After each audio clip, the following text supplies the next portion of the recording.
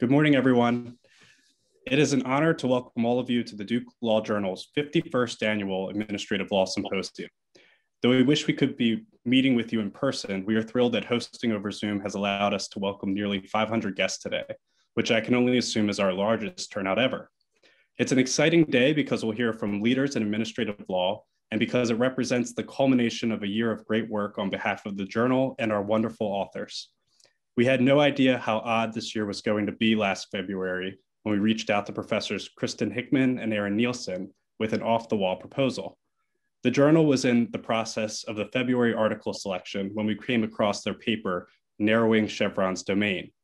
It occurred to us editors that the future of Chevron deference was a critically important topic, especially with the possibility of a change in administration in January 2021. So instead of our traditional practice, which is to invite symposium proposals on any administrative law topic, we ourselves reached out to the professors to see if they would organize the symposium for us, to which they agreed. It has been a great partnership. Together, we selected excellent draft articles from professors that we're excited to hear more from today. This symposium issue, which is now published, contains truly exceptional work.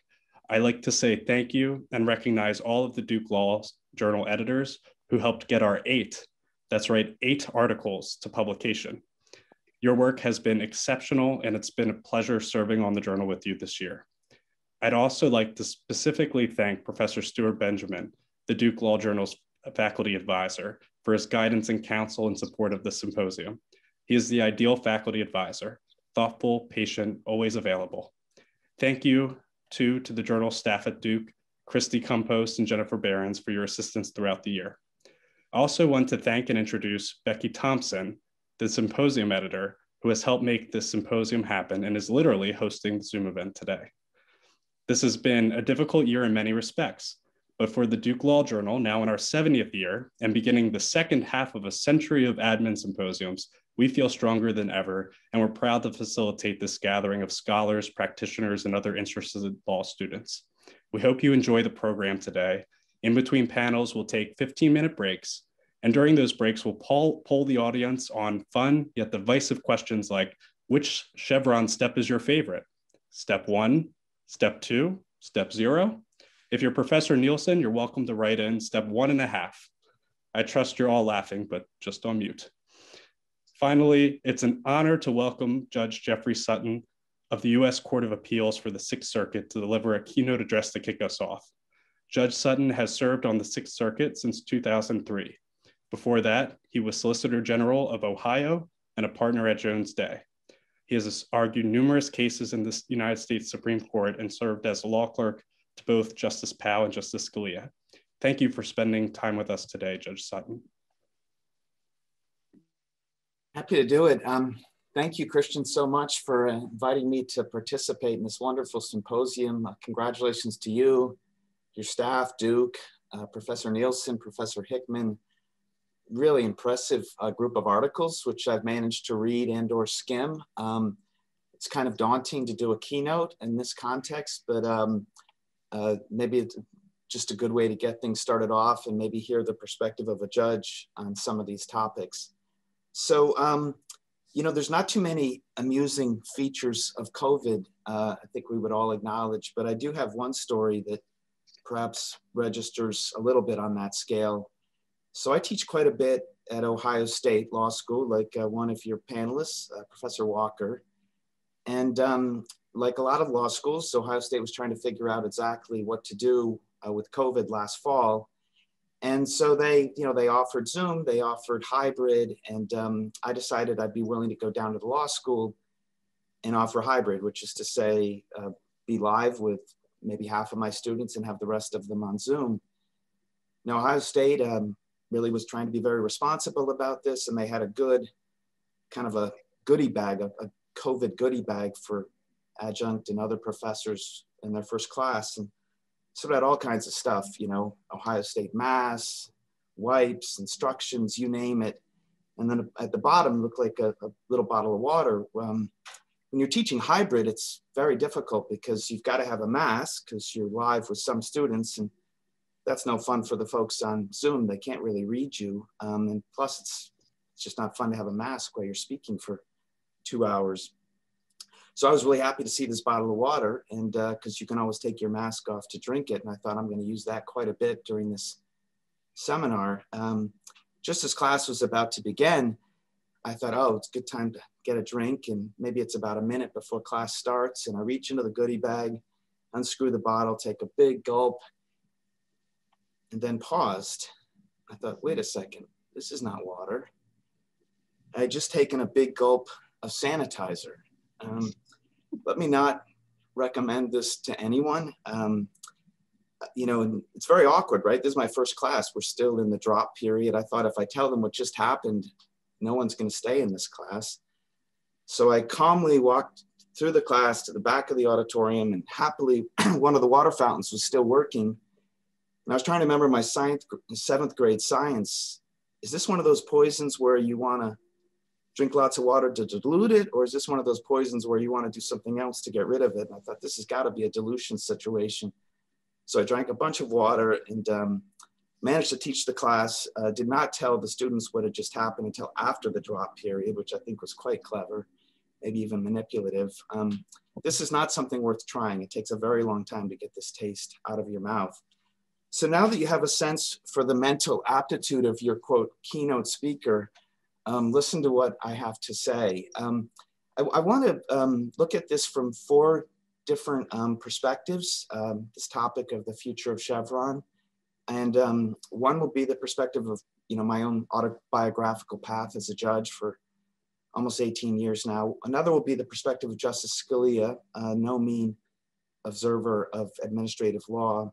A third will be a perspective of the states. In fact, this borrows from a chapter of a book I've got coming out next year that talks about state constitutions and has a chapter on administrative law. And then the fourth, assuming I have time, will be a few potential areas for reform on the assumption that Chevron is not overruled. So my own path as a federal judge, it's pretty straightforward. For the first 8 to 10 years, I love Chevron.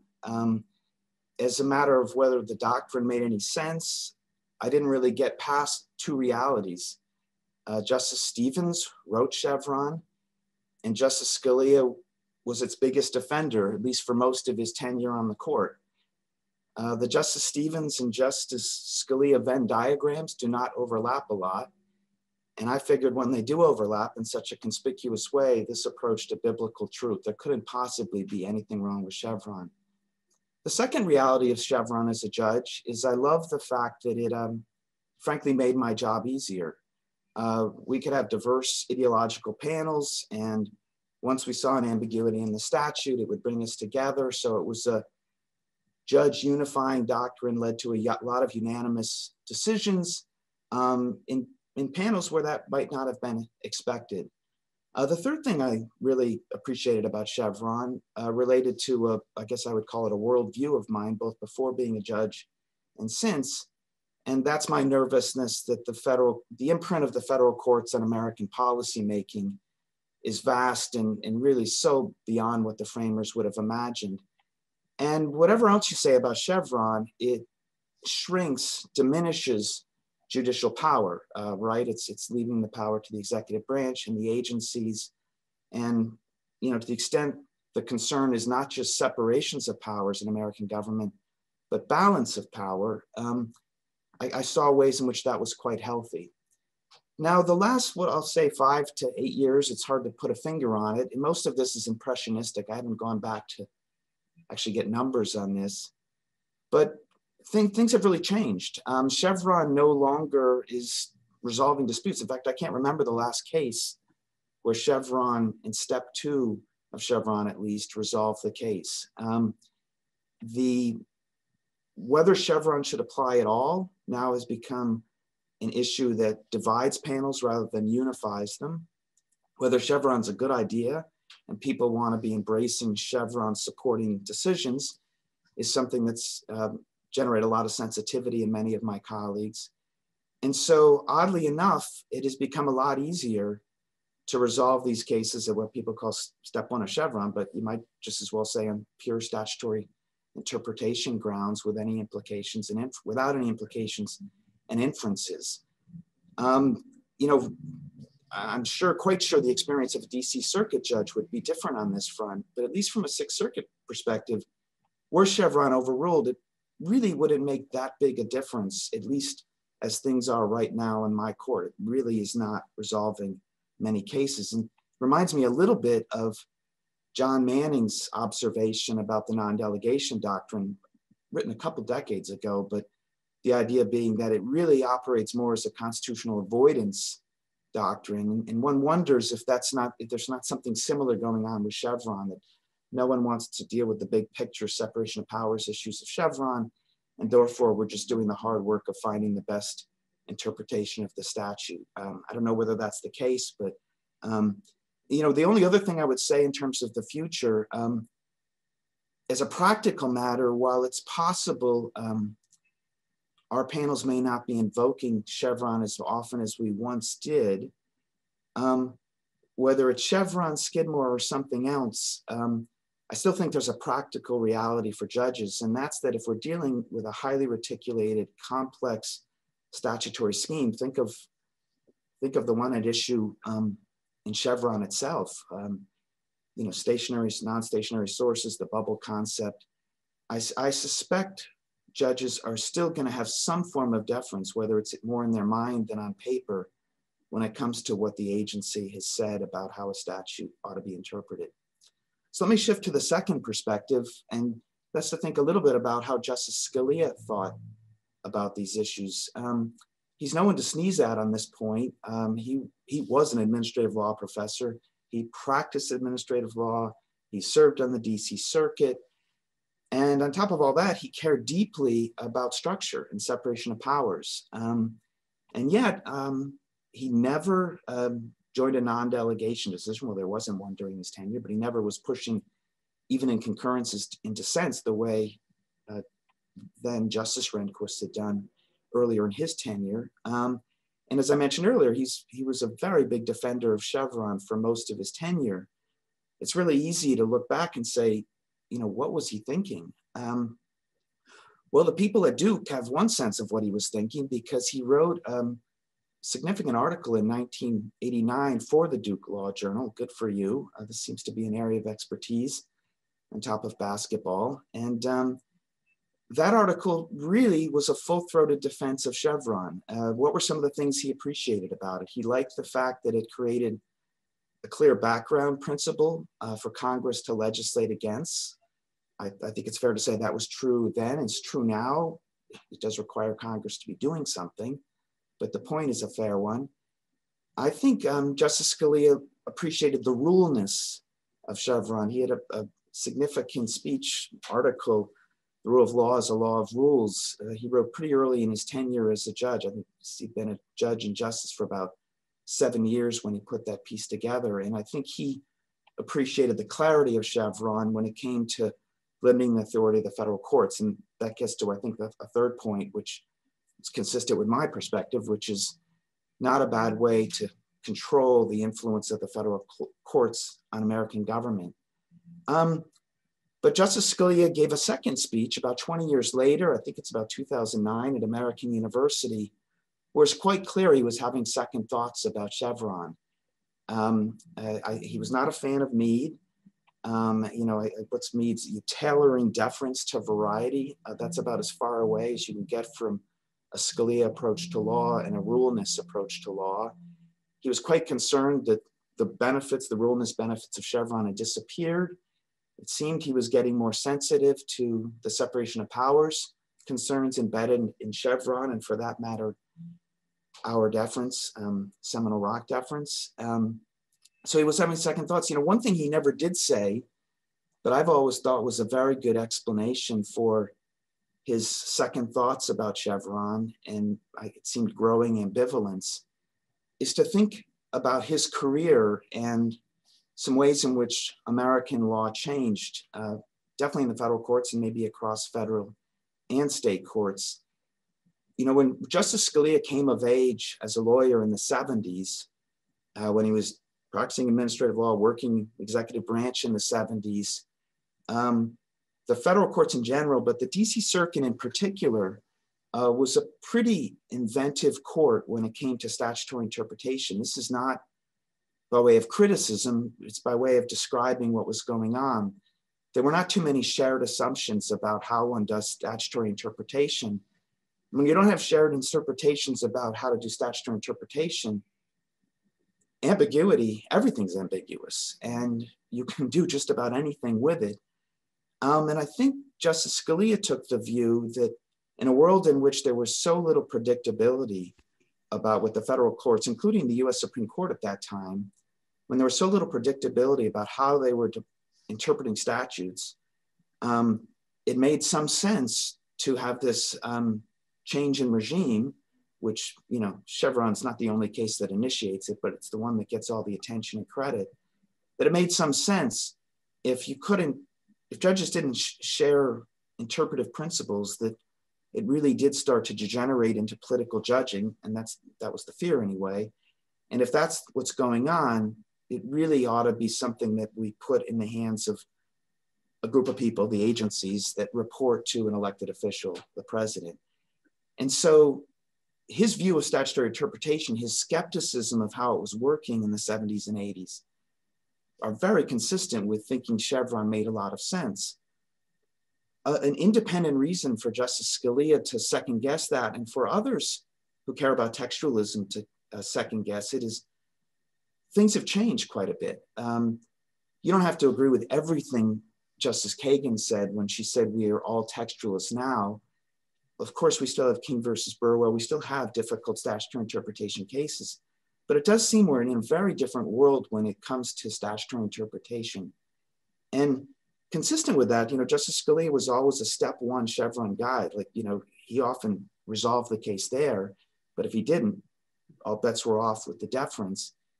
What really seems to be going on to me right now is the significance of Chevron is really diminished because there are more shared principles of interpretation. And it's consistent with my experience on the Sixth Circuit that more often we are able to figure out ways to figure out what the statute means, what that best reading is, and not have to get into what to do if it's ambiguous. So that seems to me an independent reason, which I'm not sure he ever gave, for what seems his growing ambivalence, which, sadly he left us in February 2016, and God only knows what he would have done had he stayed on the court. But there's no doubt he was having second thoughts. Third perspective, that's my hobby horse. People invite me to speak, they have to hear about state constitutions for just a little bit, so forgive me. But I do think there's some useful insights that the state court experiences offer when it comes to the future of Chevron and areas perhaps for reform or even reconsideration. So we often think of the states as laboratories in lots of ways. And one thing that I had not appreciated until doing the second book project is to appreciate the growing gap between the national government and the state governments at just so many levels. But at one level, to just start, how the national government is democratic and non-democratic at the outset, 1789. It's got, of course, some democratic features, but many, many non-democratic features. Life tenure for federal judges, difficulty of amendment, the electoral college, 2 senators per state. So there's just lots of what you would say are non-democratic features of the national government. And the national government largely has stayed frozen in place because it's so hard to amend when it comes to structure. That has not been the case with the state governments. It's a one-way line or one-way trajectory as they get more and more democratic. So of course, 90% of the states or 90% of state court judges are elected. They not only elect governors, but they have a plural executive, so they can elect AGs and Secretary of States and superintendents. The states have put far greater limits on their legislatures. So Keith Whittington has a piece about how the non-delegation doctrine is alive and well in the states, and that's quite true. So there are limits that are placed on the legislature through elected state court judges. And of course, the states, 24 states, have some form of direct democracy, whether it's initiatives, amending constitutions, or referenda that could alter statutes. And so the laboratories of states continue to be more democratic laboratories and continue to be laboratories that I think give us really revealing insights on what Americans want. And Americans eventually are going to get what they want one way or another. And so it's a really useful place to look. So what is going on at the states when it comes to, I've already indicated that they enforce a non-delegation doctrine in ways that aren't remotely true at the federal level. But something similar is going on when it comes to administrative deference, which is really another non-delegation. Think of non-delegation as an express issue, and Chevron type issues as an implied issue. They're all about delegation. It really comes back to the exact same point. And when it comes to the implied delegations, the states do not follow Chevron, which is very unusual because typically state courts have borrowed a lot from the federal courts when it comes to constitutional law, individual rights, and for some reason, structure is just not an area where that has happened. So just 2 states, to my knowledge, expressly follow Chevron. Just, say we follow the federal doctrine and we do the same thing here. There are probably 12 states that do something like Chevron. So I think it's probably fair to say roughly 12 do, but the rest do not. And many are quite extravagant in disagreeing with it. It's remarkable to me how current and politically, how much political valence there is on this topic right now in America. Proof of that is that in Florida in 2018, Floridians passed through the initiative a constitutional amendment to eliminate deference to agencies. I mean, that's just stunning to me. It's significant enough that we Americans, when we hear Chevron, think of administrative law and not a gas station. But the reality that 62% of Floridians even know what someone is talking about when they talk about deference to agencies and eliminating it is really quite striking. 2 other states that same year, Arizona and Wisconsin, their state legislatures eliminated Chevron.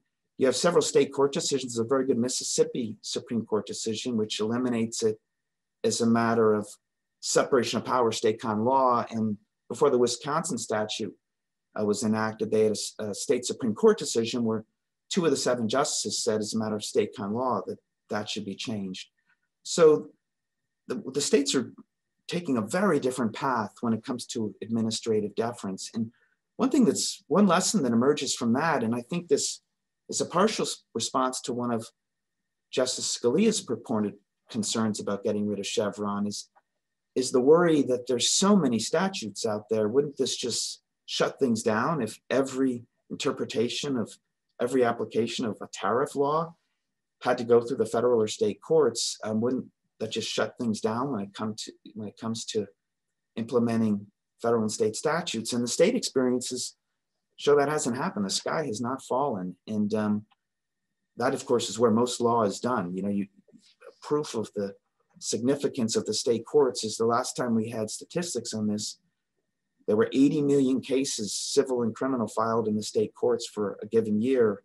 And the counterpart figure at the federal level was 400,000. So, you want to figure out how the rule of law is working or could work. Getting rid of deference, changing the deference regime at the federal level. What's going on in the states suggests the sky is not going to fall.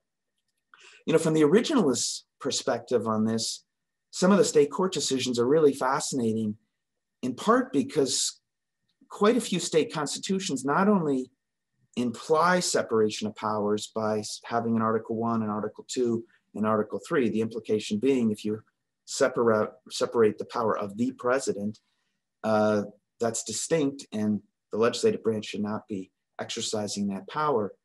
The states have what I think of as belt and suspender, not all of them, but most of them have these additional provisions. I'll quote the Mississippi one. And the Mississippi one says, no person or collection of persons being one or belonging to one of these departments shall exercise any power properly belonging to either of the others. Mississippi is far from unique. The first Massachusetts, Virginia, several other state constitutions had these belt and suspenders guarantees. So you not only implied separation of powers, you actually said no one in the legislature can exercise the judicial or the executive branch power. Now, the history behind these, everyone can go read Gordon Wood for themselves, but there's some suggest the history suggests that these guarantees are meant to be separation of personnel and not separation of powers provisions. In other words, the idea was to prevent a state legislator from also being a state judge. There is no doubt that that is one of the things Montesquieu was focused on. But even if they're thought of as separation of personnel provisions, think of how that works with modern agency law, right? The head of the agency arguably is getting all three powers at once, right? They're arguably getting the power to interpret the law, to decide as a matter of policy what it should be, and then to implement it. So you're combining all three, not just two, but all three in one place. So, someone sensitive to the originalism and folks including Gordon Wood, and well, actually Justice Scalia, I think, says this in Morrison versus Olson, in quoting the Massachusetts one. These are fair game, these extra provisions, these are fair game in trying to figure out what the federal Constitution meant when it was ratified in 1789. True or not, the bottom line is the states, that could be one explanation for why the states have been skeptical of deference to agencies and much more willing enforcers of the non-delegation doctrine. So let's get to three potential areas of reform. We'll see what I can do in the last 8 minutes. I'm a sitting federal judge, so I have to be a little bit careful about the question presented. Should Chevron be overruled? If I had one general thought about it is, and maybe this just shows that I'm a bit of a conservative in the old-fashioned sense, that I just would say it's a lot easier to criticize a doctrine than it is to replace one. And so one should just be careful about there are many vulnerable areas of Chevron, in my view. I'll talk about a few in a minute, but sometimes sometimes it's just as well to modify as it is to completely replace. In fact, you can almost get a great lesson from Chevron itself, that it didn't mean to be, I think, recreating anything. I think it meant to be pushing the deference button just a little bit harder. And maybe the real answer today is push it a little less hard and be a little more sensitive in where it applies. So I have three areas. You have the same problem with judges as you do with professors when you want to talk about ideas for reform. Basically, all they want to do is talk about their articles and their books, and well, with judges, it's their opinions. So forgive me, because that's a bit of what I'm doing here. But one area of reform, the feature of Chevron that is quite mystifying to me, is how it applies to criminal law and really what I call dual application statutes with criminal and civil applications. As a general matter, whether it's delegation or Chevron, criminal law is a really wonderful area to think carefully about this, because the retroactivity issues and taking someone's liberty suggests very good reasons to be sensitive. And that of course was the Gundy case, which was a criminal case. So in one sense, there's no problem in this area, because the Attorney General of the United States does not get Chevron deference in construing a run-of-the-mill criminal statute. But what's quite odd is that we have lots of statutes that have dual applications. And when I say lots, I don't think I'm exaggerating. The last time, at least that I've seen the numbers, in 2008, someone said there were 4,500 federal criminal laws out there.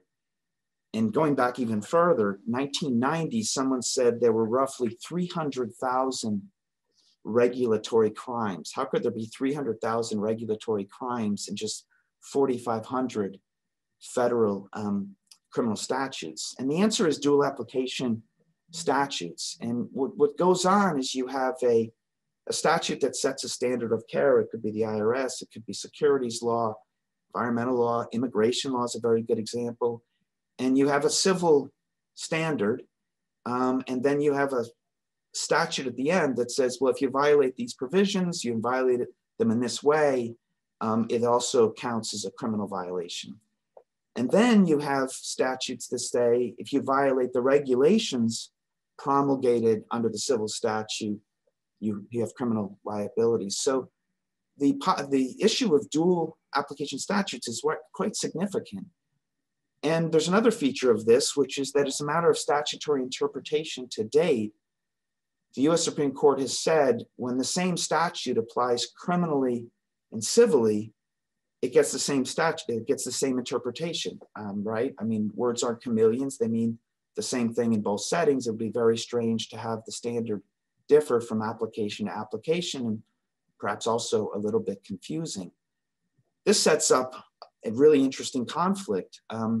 If you have an ambiguous statute with criminal and civil application, what triumphs? Rule of lenity or Chevron?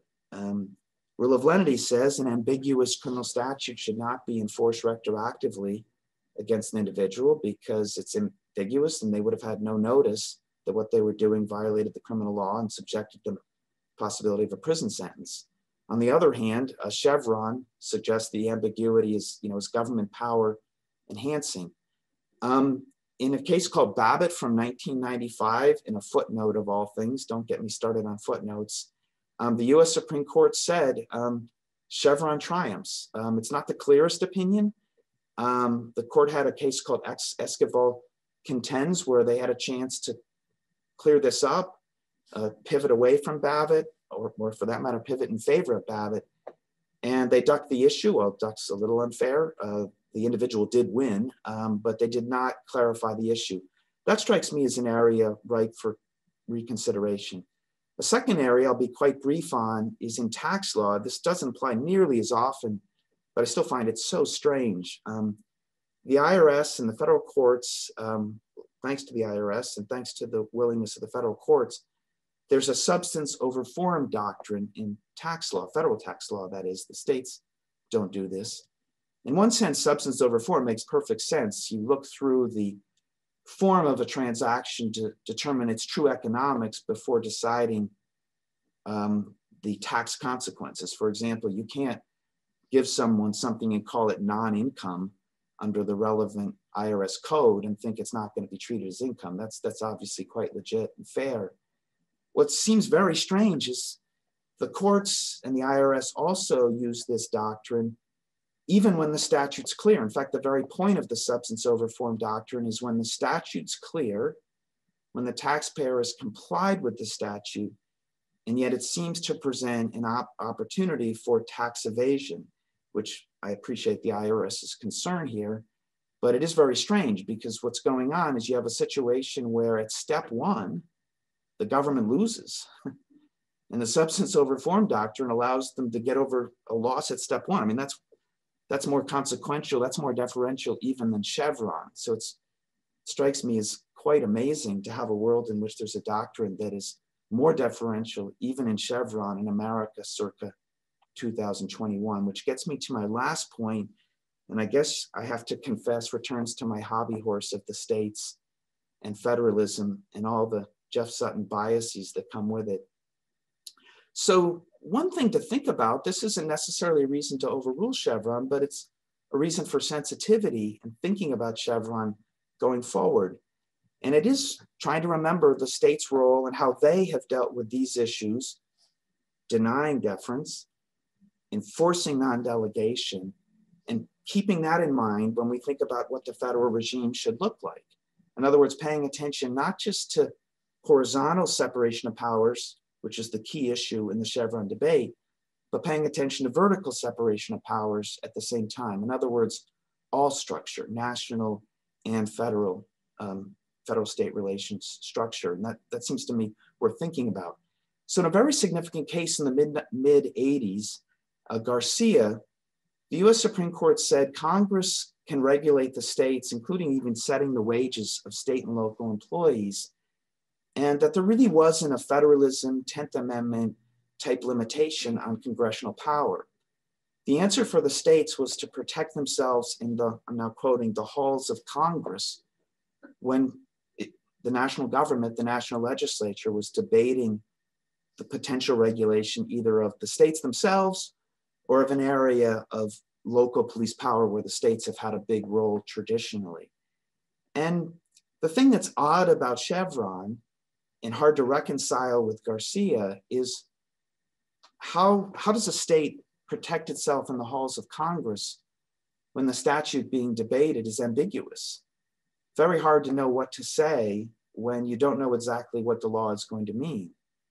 The power, of course, goes to the agencies, and where exactly is the source or avenue for the states to protect themselves in the halls of the federal agency? And that gets to the last point, which I think is the most consequential. If you're an interest group and you very much favor one form of regulation versus another, think of how much wiser it is to use the federal government in general and the relevant federal agency more particularly.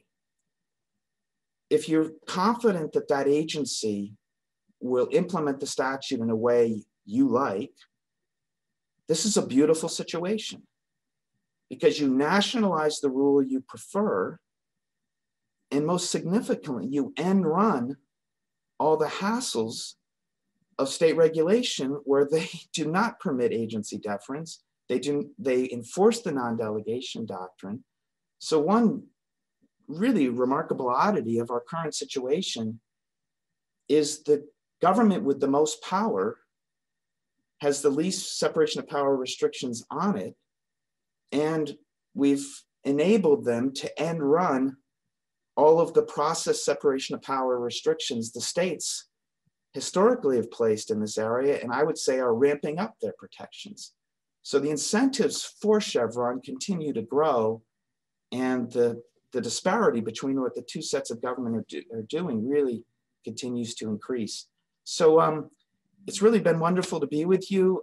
Thanks so much for hearing my thoughts, and congratulations once again on just a remarkable set of papers on such a vibrant topic, and look forward to hearing some more, and congratulations. Thank you. Thank you so much, Judge Sutton. Really appreciate your time and speaking with us.